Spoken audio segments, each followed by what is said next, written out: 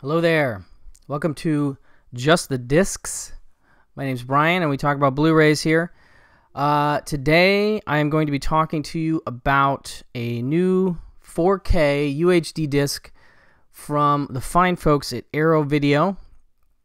And it is a 1990 film by Joel Schumacher, and something I think of a cult item. Not only because I feel like it's got that cult fan base, but also because it was remade in 2017, and I'm talking about Flatliners, which is a movie that I believe I saw in the theater. I think that's one of the reasons I'm connected to it. It's an R-rated movie from around the time when I would have first been able to go to R-rated movies, and there's something about those films in particular, the sort of formerly forbidden nature of them, I guess, that I find, or at least I found compelling at the time. It was like, oh, I can do this now, you know? So anyway, I think I saw it in the theater. Don't quote me on that. Maybe I saw it on video, but it feels like one that was special to me. Like it felt like a new movie that I connected to, that I responded to in a way because of the cast, which is a pretty great cast. It includes, as you can see there, Kiefer Sutherland, Julia Roberts, Kevin Bacon, Oliver Platt, and Billy Baldwin, among others. And it is the story of some Loyola, I don't know if they say the university, but it's Loyola University in Chicago that it's based at. They're medical students. They are all kind of edgy, and they have a little group that they sort of form, and they come up with this, well, more Kiefer Sutherland's character comes up with this idea of coming back from the dead, of the afterlife, and how they can, or he wants to anyway, like basically try to kill himself and then come back. And I think it's a really fascinating story in that way, and was really compelling at the time because I was not quite into the full-blown horror mode that I have now. I wasn't the full-blown horror fan that I am now, and it has horror elements. It touches on some dark stuff, and it I think compelled me because of that, because it was dark but also ultimately uplifting in some ways.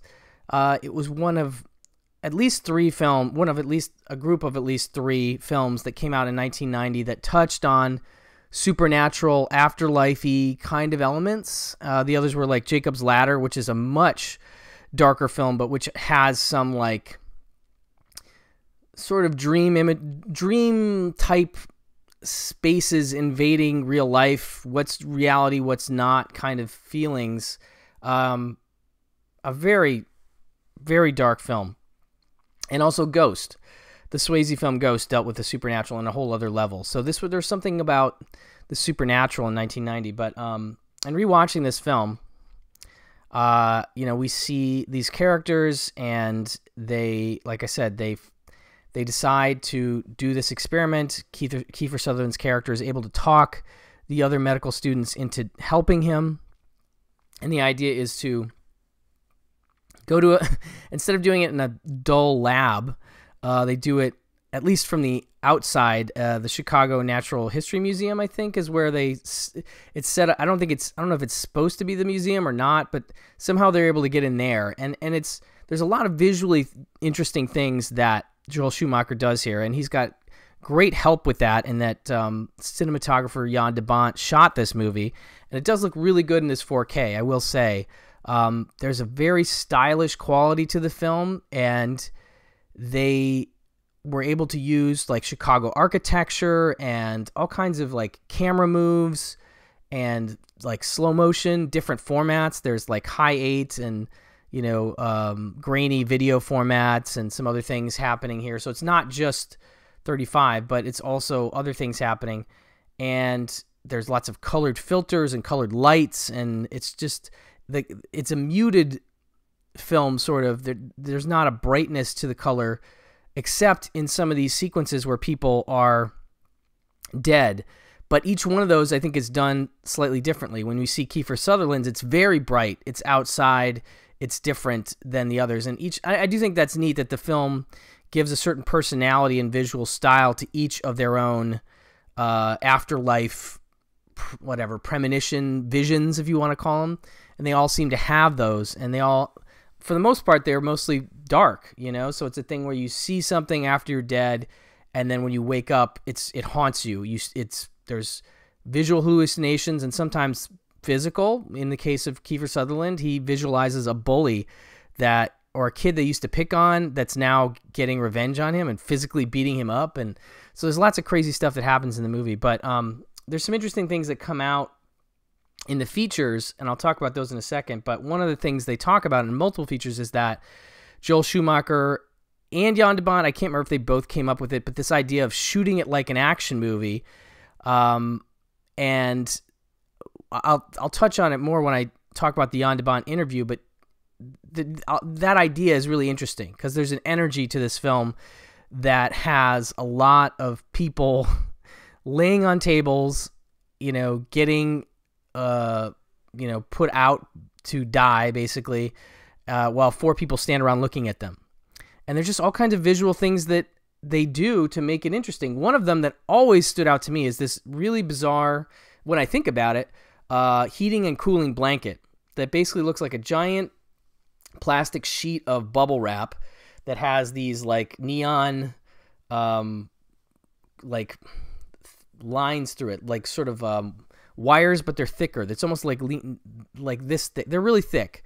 And the blanket somehow has the ability to both cool you, and when it's cooling, the neon is blue, and heat you up. And when it heats you up, it's orange and red-ish. I looked up, and I don't know if that technology actually exists or not. It was one that I was watching this time when I was like, wait, how could that even work? Like, how could you have a blanket that could cool you and heat you? It was whatever. I took it for granted at the time. Maybe it is a possibility. I don't know. But watching it this time, it didn't really make sense that the same blanket could do those things. And how do you do that? Like, is it heating and cooling the liquid in the tubes? I don't know. Whatever. It worked. But visually, it's very interesting. It definitely stands out and makes those scenes a little more dynamic on top of the camera moves and the angles that are used when you're watching the other people look at the person on the table. You know, they basically each take turns going under and trying to die for a certain amount of time. And I'd forgotten about like this bidding that happens. Basically, Kiefer does it for like a minute, and then the next person's like, I want 120. And the next person that's trying to go is like, I'll do a minute and a half. And then they let the person who will do the most time go for whatever reason. Come closer to brain death is gutsier, so they can go. And so there's this bidding that happens where they keep saying, I'll go longer than you'll go, and so I should be next. And it's fascinating stuff. But there were some things that came to mind while I was watching it, and there's a lot of stuff that was used to describe this film. Like, the way I was thinking about it weirdly was Dead Poets Society with a group of med students with a little bit of Nightmare on Elm Street, you know, because they, like Dead Poets Society, which came out the year before, they go and they do this ritualistic thing, and it gets them in trouble, and it's a very secret ceremonial thing, you know. And there is sort of this element of entering dreams, or in this case, you know, the afterlife space, and having that come back and haunt you, much like a Nightmare on Elm Street sort of thing or whatever. There's also like some Frankenstein-y stuff in here. There's like some mad scientist-y kind of stuff, which I kind of dig.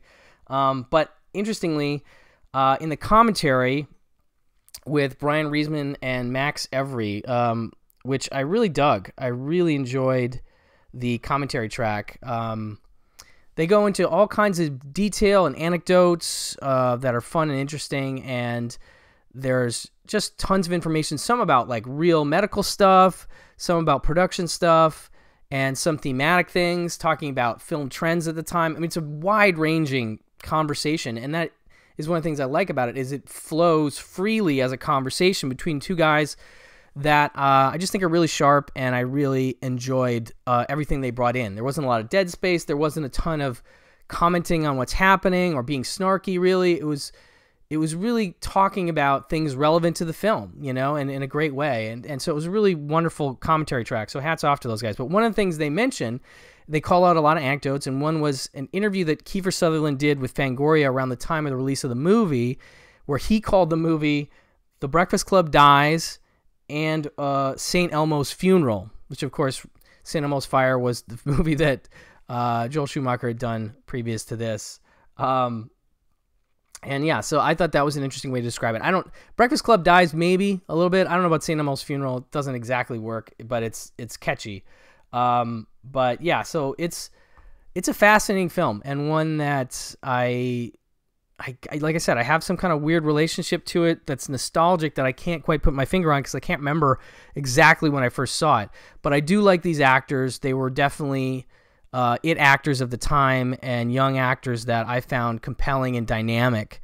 All of them. I mean, really, Oliver Platt always stands out to me because he, as they mentioned in the commentary as well, he's the only tried and true character actor of the bunch. The rest are like leading men and women that had or would have their own movies in the future. Platt, not as much. He's almost always there in a supporting role, but always great. And he's wonderful in this as sort of this guy trying to document his rise as a surgeon. And he's sort of the voice of reason, like, what are you guys doing? This is crazy, that kind of stuff. And he's really good at that. He's just, I don't know. I just really love his performance here. And they also mentioned in the commentary that he was discovered, I guess, by Bill Murray. And that he recommended Platt to Jonathan Demme, who used him in Married to the Mob, I think, and then this is only like his fourth film, and he's still pretty young when he does this movie, but he's a great fit for this group. Like, it's an interesting group. Billy Baldwin's character is kind of sleazy. It's almost like a preview of The Sliver, I think, where he's like taping women while he's having sex with them, and that's the thing that sort of is haunting him, and really, yeah, he's really kind of a creep in the movie, and it really does kind of remind me of Sliver. Anyway, but yeah, each character has their own demons. You know, the Julia Roberts character has this thing with her dad, and so there's a lot of interesting stuff happening there. But like I said, 4K looks really good. Lots of blues and reds and stylized lighting, smoke, all kinds of cool stuff. So it really worked well on the 4K format for me. I enjoyed that. I'm trying to think about the there's another thing they mentioned in the commentary, which I love, just an aside, is that they call back to the moment in Pop Star Never Stop, Never Stopping when Bill Hader's character, who's a guitar tech, it's just a quick aside where he shows that he flatlines for fun, like that's what he does, and he wakes up and he talks about taking a dump, and they bring up the idea that when you die, the first thing you do is you evacuate your bowels. And so that all these characters ultimately probably would have been on the table, you know, evacuating their bowels. And so, but they don't ever touch on that they don't ever clean up. There's none of that. And I just never, for whatever reason, that never occurred to me. And I was suddenly like, oh yeah, there should be a lot more grossness in this movie when they're dying. But anyway, okay. So, I'm trying to think. I have a bunch of notes on the different features here. Okay, so this is what the 4K looks like. I don't think, oh, there is some alternate artwork. So you have the original artwork on the back. So it's got some nice features. All the interviews, I believe, are produced and directed by a friend of the show, Elijah Drenner, and they're done very well, and I enjoyed all of them. But so you have, let's see here. I'll start with the Jan de Bont interview because I think that was probably my favorite. It's Jan de Bont and Chief Lighting Technician Edward Ayer. It's called Visions of Light, and it's about 18 and a half minutes, and it's great. Jan de Bont goes into all kinds of detail about how they shot the movie, and it's really neat to hear about, you know, his suggestions to Joel Schumacher, one of which was for him to watch The Fourth Man, which is a film that Jan de Bont had shot for Paul Verhoeven, and how not that it was exactly similar, but it dealt with sort of a multiple planes of reality or something like that, that might be good in terms of how they shot those to apply, at least in terms of exploring ideas, to this film. And Schumacher did watch it, and he totally went for it and thought it was just a great reference point for some ideas that they obviously would then explore in this film. So I thought that was really neat. He talked about the shooting like an action movie, and what that really meant was more energetic camera moves. Like, not like literally like an action movie, but when they're around the table, the camera is moving, and just a general dynamism to the movement of the camera and the shots to kind of make it feel just like things are moving a little quicker. And it works. It really does make the film feel that much more propulsive in that way. So that's really cool. He talks about Chicago architecture and stuff like that. And then there's some really cool stuff with Ayer, where he's talking about Edward Ayer, where he's talking about how they did a lot of the shots, the lighting stuff they were doing, and just fascinating. Like, I really dug the interview overall. Really good stuff. So that's one. Then you have The Conquest of Our Generation, a brand new video interview with screenwriter Paul Filardi. Interesting. He's really high on this script, and he should be proud of it. And it was obviously a big deal for him. You know, a script. He had previously sold some TV scripts, like a MacGyver script and some other stuff. And this was like his first big deal sale. He talks about capturing the zeitgeist of his generation, and, you know, gets really into the ideas that he evolved in this script, and that's fair. But fascinating to hear how he was inspired. He said one of the things that inspired him was accountability, and how that he felt like what a lot of people really want is accountability. And the idea of a lot of religions is based on accountability, and this notion that if you live a good life and you are kind to people, that in the afterlife you'll be treated well, whereas if you are a jerk and not nice, in the afterlife you will be punished. And that a lot of people really latch on to that idea, and that their religions do so as well. And that was something he really wanted to explore with this script. He said he had a friend that had called him or talked to him and said he had died for like 15 seconds. And he had asked him, like, did you see anything? And the guy said he couldn't really remember. But that, just having that experience triggered something in him.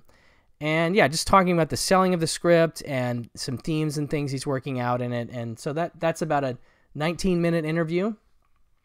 Then we have Hereafter, which is an interview with, these are all brand new, and like I said, by Elijah Drenner. It is an interview with First Assistant Director John Kretschmer, and more production stuff. You know, he was talking about, he has lots of notes about Schumacher, things that Schumacher said and did, one of which was that they were going to shoot New York, or that the studio was pushing him to do that, and Schumacher said no, Chicago, and Kretschmer's from Chicago, and so he's totally on board with that idea. He talks about selecting Loyola University because they needed a university that was on a lake, because they have this great, ambitious opening helicopter shot that flies over the lake and comes up to Kiefer Sutherland on the shore, and he says this great opening line, which is, today's a great day to die, or something like that.